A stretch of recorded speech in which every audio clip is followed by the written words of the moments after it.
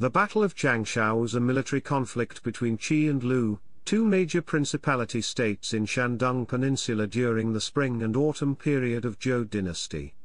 The battle happened in the January of 684 BC at Changshao. Lu claimed the victory under the lead of General Cao Gui. This battle is described in detail by Zuo Qiuming in his spring and autumn commentary of Zhou, but it is not mentioned in Sima Qian's book of Shi Ji.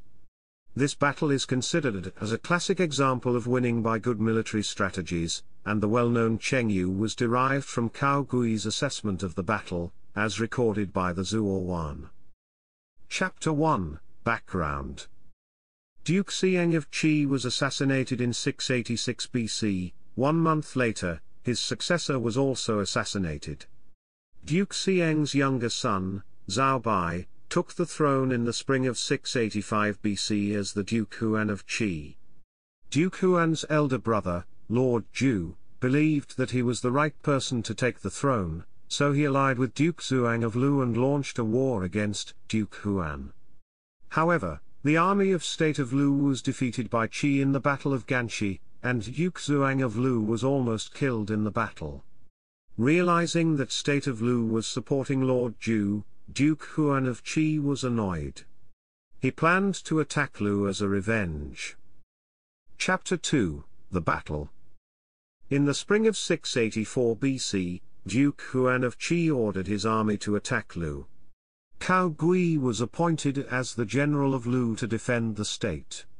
Duke Xuang of Lu also presented at the front line along with Cao Gui. Cao Gui asked the army of Lu to stand still in the battle formation and fortifications and not to fight back until his order. The army of Qi charged twice, but the army of Lu stayed in the fortifications and did not respond. When the Qi soldiers started their third charge, Cao Gui ordered the army of Lu to launch a counter-attack. At this point, soldiers of Qi were tired and could hardly concentrate, so they were defeated. Duke Xuang of Lu immediately ordered soldiers of Lu to chase the fleeing Qi army.